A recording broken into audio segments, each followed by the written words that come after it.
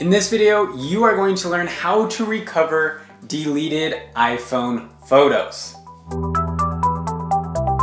What's up guys? This is a really simple process. So I'm just gonna show you really quickly, if you accidentally deleted your iPhone photos and you wanna get them back, this is how you do it.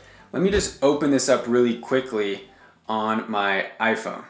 All you gotta do for this, guys, is go into your Photos app. So right here, I'm in my Photos app. Scroll down until you see the album called Recently Deleted.